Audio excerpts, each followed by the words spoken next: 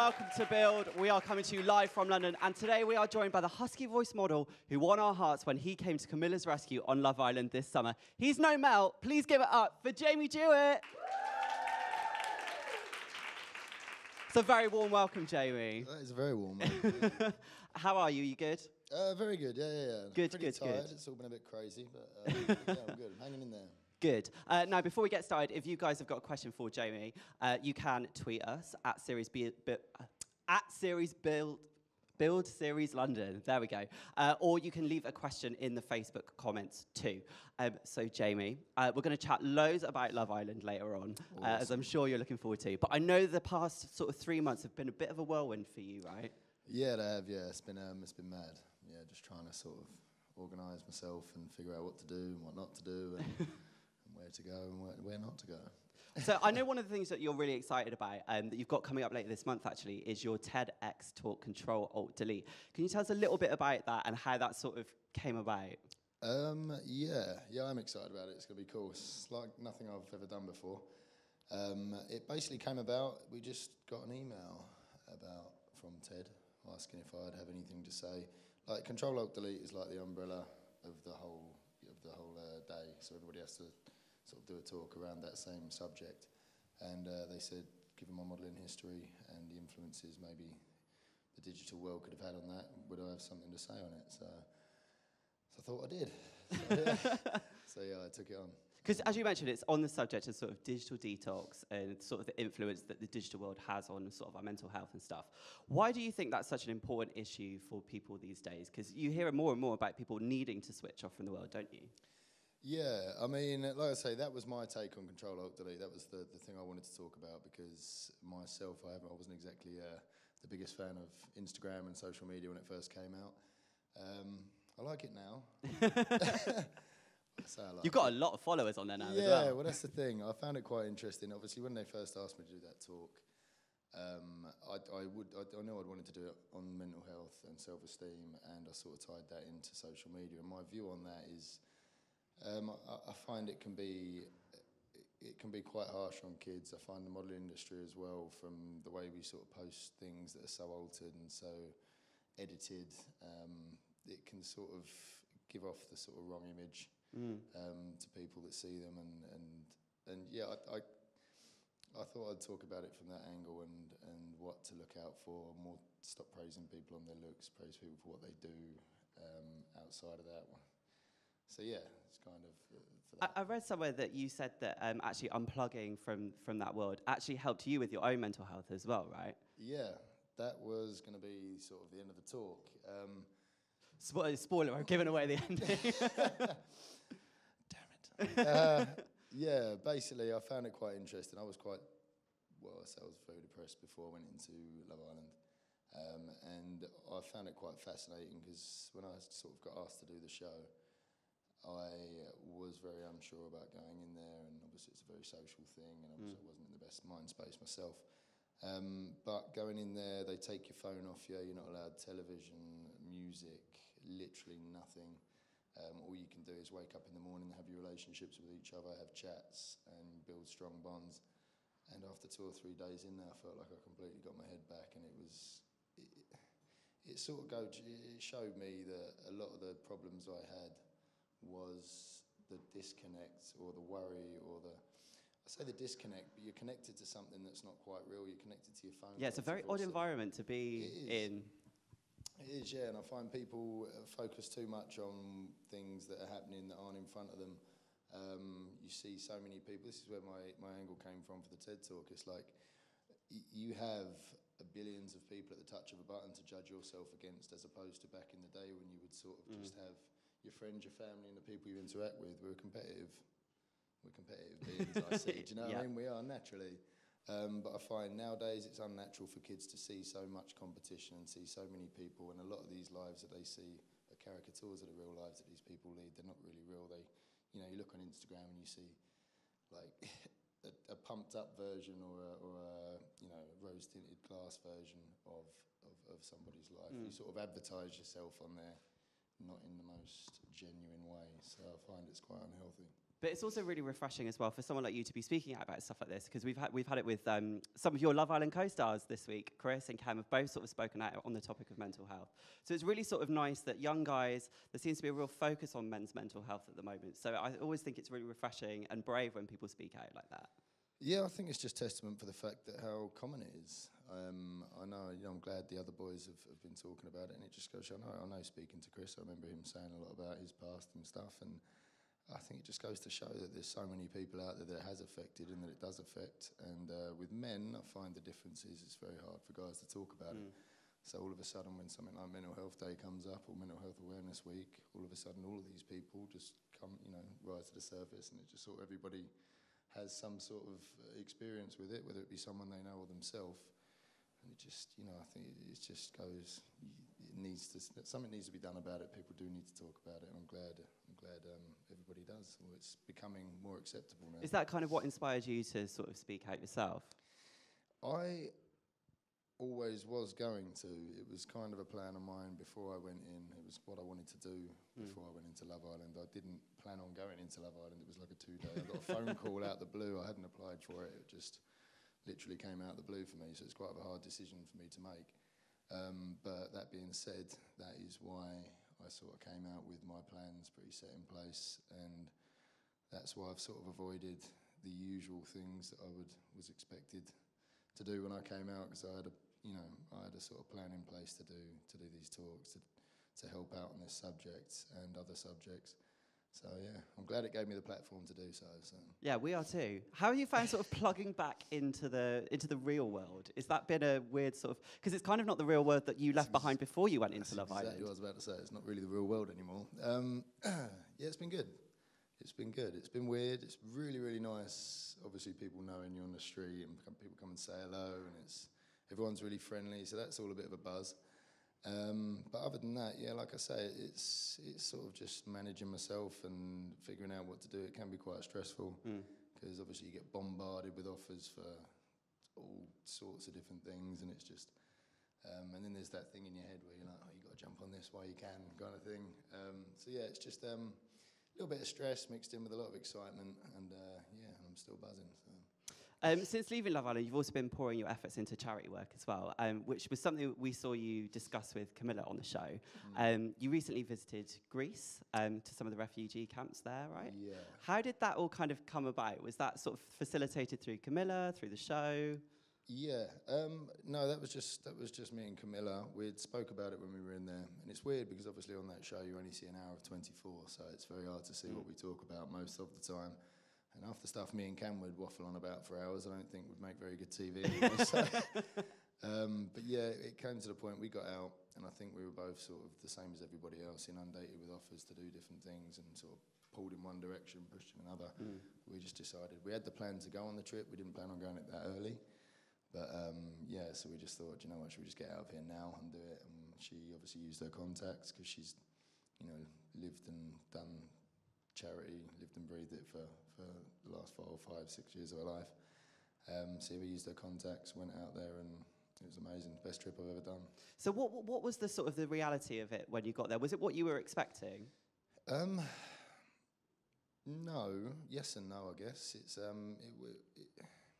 I wasn't expecting it to affect me as much as it did, but I think that always happens. They have a saying in the volunteer world that if you get a volunteer for a day, you'll have a volunteer for life.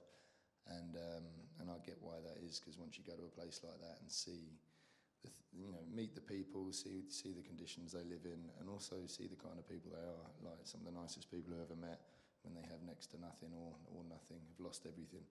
And it baffles me that we come back into this world, our really privileged world, and you see people that are stressed and depressed, left, right, and centre. So I think we're missing the mark a little bit somewhere. Yeah. But yeah, that being said, it was shocking to see, but it was also, in a weird roundabout way, it was a pleasant trip. What kind of work was it that you guys were doing over there? Basically, we went to northern Greece, Thessaloniki. I don't know if I said that already, but we went to 4 different refugee camps with 4 different organisations, and they're all grassroots organisations that were funded under the umbrella of Help Refugees, which is somebody that Cam knew who started an organisation to raise funding, and it blew up. and now they fund grassroots organisations all over the world. And basically what these grassroots organisations do, they take all of their time out and have dedicated their lives to going to, there's only 5 or 6 involved in each one, sometimes they're that small, and they just spend their whole time out there building things, setting up things for the refugees to do, like libraries, like places for the kids to play, just things as small as that, like guitar lessons, like all these sorts of things. So yeah, it was just amazing to see what these people do, how much time and effort they put in, how much dedication it takes, and it's all for the refugees. It's all. Now, I also read that you actually filmed part of your trip to make a documentary. Is that right? Yeah, it is. It's quite frustrating because I remember I came back and I'm like, I'm going to have this edited in a week, and I literally have not touched it. But yeah, I used to direct about 2-3 years ago. When I was living in New York, I used to shoot fashion videos and stuff, so I had all the camera equipment. I've always wanted to use it again, but I had nothing to use it for, and it was sitting in the corner of my room, and then when we booked this trip, I was like, this is the perfect opportunity. So I took it all with me and filmed the whole thing, and I'm going to make probably a 5 to 10 minute doc, raising awareness and hopefully something to raise funding as well as influence people to volunteer if they would like. Please don't ask when that'll be done. It'll No be pressure. done as soon as I get a bit of time. But yeah. Is that kind of documentary making, is that something you'd like to explore more and those kind of topics within it? Yeah, definitely. I mean, originally when I directed, I wanted to do film and television and documentaries, and obviously work in the fashion industry. That's what I ended up doing. So that's why I stopped, because I didn't really want to do that side of things. But now I've got the opportunity, and now I'm sort of starting to have a bit of a foothold in that. You know, I've got the platform to do it. Yeah, it's definitely my main interest is documentary making. So you mentioned the fashion industry there. How do those two worlds compare? Because they are kind of polar opposites of the spectrum, aren't they? Yeah, they are. I don't want to say too much about why I sort of ended up wanting to be charitable and do these kinds of things, but a lot of it was to do with the materialism and the superficiality of my job. I had everything handed to me on a silver platter. In my eyes, being paid for the way you look, I think, is a bit ridiculous, and I didn't think I deserved it at any point. So that, that combined with me reading a lot about global conflicts and politics, it just made me feel overprivileged, and that is what pushed me into it. So yeah, the lives are, the two worlds are a stark contrast, but it ended up beneficial for me to see that side of it, because it really made me want to help. But you still had such a successful career as a model. There's not many people that can say they've modeled for Calvin Klein underwear, is there? No, well, yeah. How do you become a Calvin Klein model? We can see there, modeling not underwear, sadly, but that is you. Oh, God. There's some really terrible pictures. I'm glad you got that one. It started, my mum took me up to walk-ins when I was about 15 into London. It's, that old chestnut when you're young, your aunties and that, oh, so handsome, you should be a model. So my auntie's never said that. My aunties all wore glasses, so. No, so she took me up to walk-ins. I got taken on by an agency called FM, and they told me to leave school first. So I left school, went up to them, and then that was it pretty much. And I remember I got booked for a Calvin Klein runway show exclusive in Milan when I was 16 or 17, and that's where I met my New York agent at that show, and then started to work with Calvin Klein. They got in contact with her, the head office is in New York, and that's why I flew over there to and it all just happened. Yeah, exactly, which is why I say I felt very sort of lucky and privileged, because it just, I was in school at one point in Braintree, and all of a sudden I was living in New York and being a little toe rag around there. So. No, people always assume with, especially like male models, everyone's always got the six packs and whatnot. Is body confidence something that came quite naturally to you, or is it something that you struggled with? No, I wouldn't say it came naturally. I was a little bit chubby when I was a kid. I actually got dropped by my agency for being too heavy when that FM agency, I didn't want to. Oh, they've closed down now anyway, so it doesn't matter. Yeah, so I was 16, I walked in and they said, you're too big, you need to lose weight, and then they dropped me at 16, so I joined a smaller agency. Like, I remember I had these little plastic pots with I'd put pasta and chicken and broccoli, and I'd have each one, 5 of them for the day, and I'd weigh it all out and stuff, and then really got into shape. And then that agency actually, the one I joined, my booker moved back to FM, and they were like, "Want to come with me?" And I was like, "No." But Eating out of Tupperware is no way to live, is it? Well, I don't know. I'm a terrible cook. I think that was more the problem. But now, we couldn't have you here with chatting about Love Island. It was the show that everyone was talking about this year. How's Camilla? Is she well? She's fantastic. Yeah, good. She's really good. Good. Now, how have you guys found sort of having a relationship on the outside? Has that been quite weird for you, sort of having been on the telly, now trying to sort of forge a relationship? No, it's not been weird at all, really. It's been surprisingly smooth and simple. Like, it's but that's what we were worried about inside, and obviously I know the big question always was, are you guys going to go be together? Are you going to be exclusive towards the end of the show? And me and her just realised it was not really a sensible thing to do in our eyes. We'd known each other 2.5, 3 weeks, and we knew outside's a different beast, so we thought we'd wait and see. But as soon as we got out, it... So we're official now? Can we say that? I ain't saying nothing. It's just good because we're having a bit of fun with that because nobody knows, and we ain't going to say nothing because every time... And the first question anybody asks is that, so we're just going to keep people guessing. That question, yeah, keep people guessing. We've actually had a question in from Molly on Facebook who has asked, have you two been to Ibiza yet? Which I think she's referring to the fact that she was going to take you to Greece and you were going to take her to Ibiza, right? I really don't remember saying that like that. I need to watch that episode back because I swear I said it as a joke. But no, we haven't. No. Damn. You need to put that in. I can't wait to go back to Ibiza. I've been trying to go back there every time, ever since I went when I was 16. Well, it's end of season now, so maybe next year. Yeah, we'll figure it out. Now, you walked into Love Island, and you were kind of the knight in shining armour for Camilla, really. She'd been through a really tough couple of weeks. Was there a point where you sort of went in there, because we knew that you liked her on the outside. What was your plan to woo her? Did you go in with sort of not a game plan, but sort of a... No, I didn't. Again, touching on me not really wanting to go in there in the first place, I kind of was pushed in there and like a deer in the headlights and just didn't really have much thought about anything. Obviously, I knew we'd get on. I knew we read a lot. I knew we read the same books. I'd watched her. And me and my parents used to sit and talk about it when we was watching Love Island as well. She'd always come up and some of the stuff she said, Mum would nudge me and be like, "Sounds like you."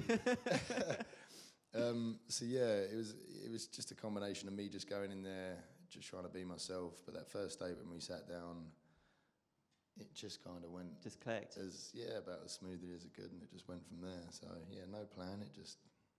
She kind of became the nation's sweetheart for a good sort of 3-4 weeks. Why do you think it was that people just fell in love with her so much? I think the proof's in the pudding, really. Isn't it? You listen to her speak about anything she speaks about. She's just such a sweet girl. So genuine.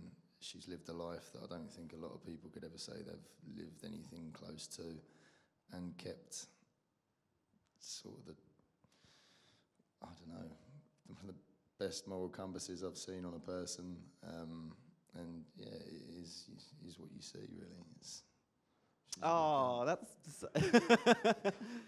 we saw her being treated pretty terribly by Johnny before you arrived. Was that kind of like quite difficult to walk in there, having seen how he'd behaved towards her? Because I don't know about you, but I would have found it pretty difficult to keep my tongue in my head. But look, I weren't going to judge anybody for any of their sort of doings or goings on before I got there. One thing I know is that it's not a natural environment. You've got so many different pressures on you to make certain decisions. And I know Johnny had those on him. At the end of the day, it's a game show. And the way he handled that, not great. The way he went and kissed Tyler after about 10 seconds. Yeah, not cool. Yeah, it wasn't the best way to handle things. But the one thing is, I'd say, I know Johnny. Camilla loves Johnny. He's a good guy. I don't think he'd ever do anything like that on the outside. But in there, you've got about 10 minutes to make a decision. So, you know, I haven't got too much to say about it, but... Well, let's just hope he doesn't do it to Steph Pratt, guys. Yeah, that's interesting, that one, isn't it? You can see that come. No, were you sort of ready for the way that everyone was going to be obsessed with you guys when you came out of the show? Because as I said earlier, it was the show that everyone was watching and talking about. And suddenly, you guys were more famous than the Kardashians, like, in this country. Brilliant. No. Well, obviously, I'd gone in with 3 weeks towards the end, so I kind of had a gauge on how big it was. Yeah.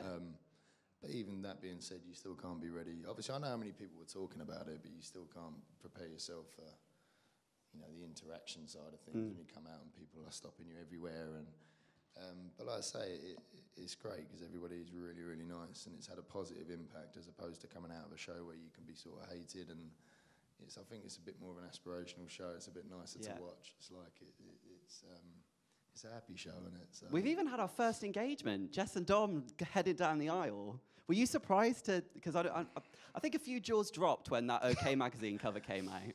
Yeah. No, best of luck to them. That's brilliant. That's like, like I said, I don't really know Jess and Dom. I didn't meet them in there. I met them briefly in a hotel the first day we got out. But yeah, they've been through a lot, and obviously that mic rumour and that, and if they can get through that and go and get married, and it's all strength to them. Place your bets now, guys. That's all I'd say. Are you all sort of still in contact with all the other islanders? Are you on like a WhatsApp group and all catch up, or is it sort of everyone's gone off and done their own thing now? Yeah, we were on a WhatsApp group, but it sort of just teetered out. Like everyone was talking, and then the more busy everybody got, and like obviously some of the other guys are crazy busy. You look at like Amber and Kem and Chris and Olivia. So I think the WhatsApp group just sort of got put on the back burner. I think in a month's time, 2 months' time, and everything's sort of calmed down, we will meet up. There's absolutely no bad blood between anyone, so ignore the newspapers every 10 seconds. But yeah, I'm still in contact. I've actually met Mike and had a beer with Mike once. Sorry, I think you mean Muggy Mike. That's the only way we refer to Mike around these parts. Muggy Mike. Hello, Mike. Yeah, I've had a beer with Muggy Mike. Johnny, I'd like to see. Gabs and Mars, I can't wait to see. But like I say, it's just been impossible. We did try and meet up 2 or 3 times, and after that, we were like, you know what? Let's just wait. So, yeah. What's your advice to people wanting to go on the show next year? Because there's going to be a record number of applicants, I'm sure, for next year off the back of the success of this year. Of how to get on or what? Just sort of dealing with the whole thing. Oh, dealing with it. Just have fun, man. Don't just be yourself. Just have fun. Because I find it's one of them places where if you don't be yourself, you'll get caught out in 10 seconds. You'll be stressed. It's such an amazing experience in there.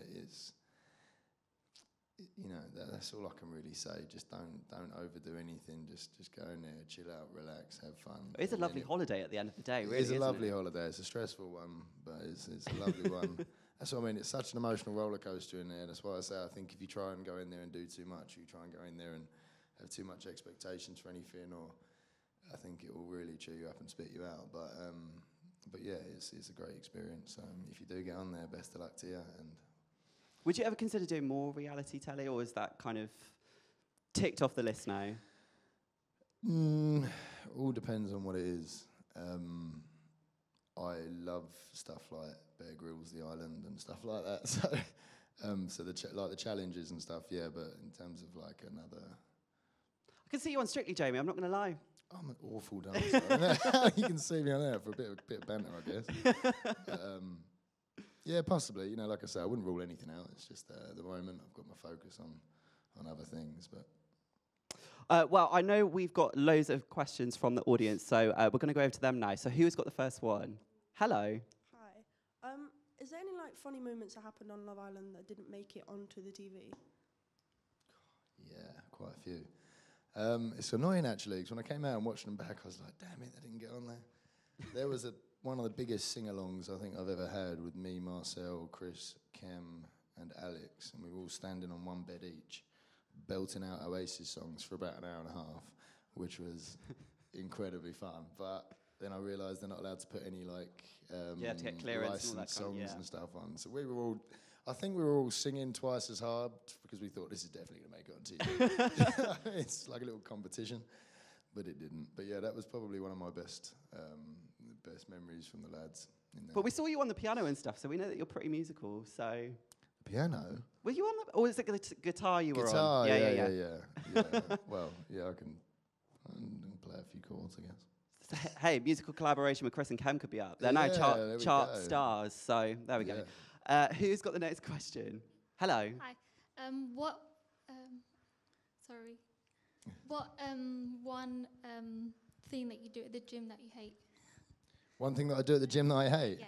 Turning up.